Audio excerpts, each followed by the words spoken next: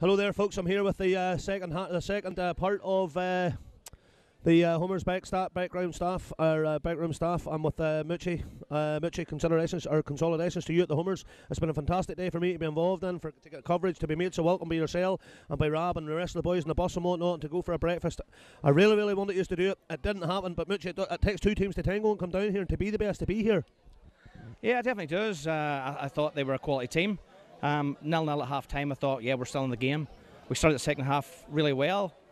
We missed a good chance. They went up the field and scored. That's football, that's the way it goes. Probably overall, I thought maybe the one goal was going to do it, but we had a man sent off. Didn't help us either. We missed another chance. They went up the field and scored again. But I'm not taking it away from them. They're a good side. No. Rob Duddy was saying that too. Hey, Mitch, you don't come here 2 or 3 years in a row without being a good side, But hey, listen, I was saying to Rob there, obviously the manager of the club who you got in this year and who's been tremendously successful, won the league and won a cup and the semi-final 2 other cups. So that has to be looked upon too. This is a day you've built up to this day, and the emotions is high at the moment, and I'm sure, quite obviously it's one day to lift the trophy. I wanted to bring the trophy home with us as well, But the situation was, you're saying there, I thought you'd come out and fire me all the guns in the second half, Mitch, and just until that chance was missed and then they went and scored, it sort of knocked the fire back a bit. But there's no doubt about it, things were starting to swing in the Homers' direction.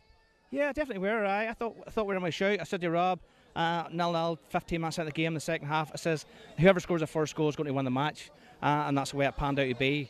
But I mean, the boys are a bit disappointed after the match when they changed, when the heads were down. I said, look lads, we're league champions, don't forget about that. We're won the league, we're unbeaten in our league, we're unbeaten in our domestic cups, we're in 2 semi-finals, we've already won a cup.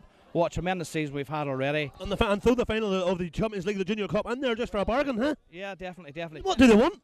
Getting there has been a bonus to us, and of course we wanted to win it, but it wasn't to be on the day. So hopefully, we're missing, Paul McNeil missing today, Ryan Stewart, big Jason McGill as well, cup tied as well. So you take that into consideration as well.